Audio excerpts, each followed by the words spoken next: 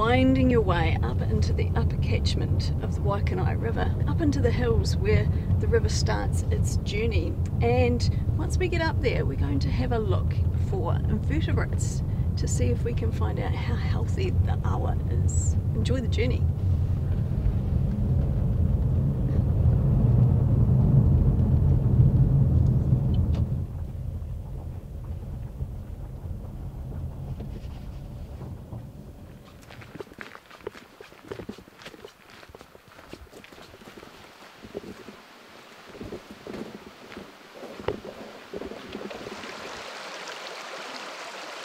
I'd like to introduce you to Natasha from Te Papa Atawhai Department of Conservation. And Natasha has brought you up into the upper reaches of the Waikanae River. It's a special place up here, Natasha. Yeah, it's beautiful. So as you can see, we're up in the higher reaches of the catchment, and so there's lots of little streams that feed into the main river, which you'll see lower down. And you can see lots of nice bush on the margins of the river, fairly unmodified. When you say catchment, what do you mean? So when we think about the catchment, it's not just when I think about the river and its catchment, it's not just the river itself, not just the main stem of the Waikanae River, if you like.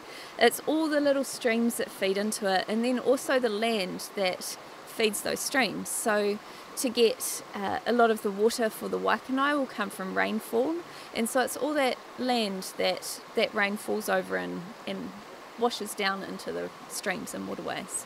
So really important to think about the whole catchment, the land around the awa, when we're looking to restore the river. And right here, beautiful example of something that's natural and not needing to be restored, but on Thursday you'll see quite a different environment, and you'll see how you can help that environment. So Natasha, what lives in this awa? Yes, so we've got lots of things in the awa. So right from the periphyton, that's the kind of plants that grow on the surfaces of the rocks, or algae that grow on the surfaces of the rocks, some plants lower down, and the invertebrates, the bugs that live off that feed off that, and then the fish again that feed on them and hang out. And you were telling me before that the invertebrates are quite cryptic, mysterious, they're hard to find. So you have actually found some today. How did you go about it? Yeah. So we put in what's called a serber sampler. It's just a net, and it has a defined area so we can scrub the rocks in front of the net, and then the water flow of the water washes them into our net, and then we can see what we've found in there.